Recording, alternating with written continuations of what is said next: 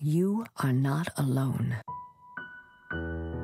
As a military guy, I had always been pretty independent and pretty self-reliant, and I could handle most things myself, but all of a sudden now with this cancer diagnosis, I couldn't handle anything, and I didn't know where to go and what to do and how to act when I was angry and when I was sad. I looked in the mirror, and when I saw what I saw, it shocked the living daylights out of me.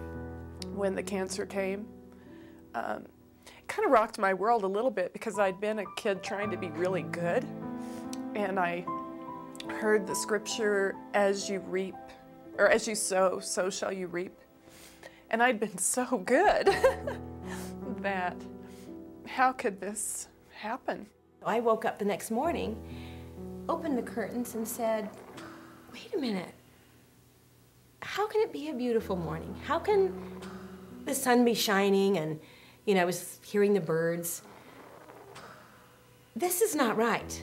My life has just been shattered. How can things be normal outside? Here I am standing in front of that mirror, and I am shocked at what I see, as though I had heard nothing prior to this and had no preparation. And I'm realizing, oh my gosh, this is drastic. It was a very bizarre sense of, I guess, disbelief. I mean, this was my life. This was my career. This was everything that I loved. That is an enormous amount of pain that you carry daily. I mean, I would walk through the house and see the kids, and I would just start to cry because I would think, I just can't be separated from them ever. So I would try to go days without sinning and keep track.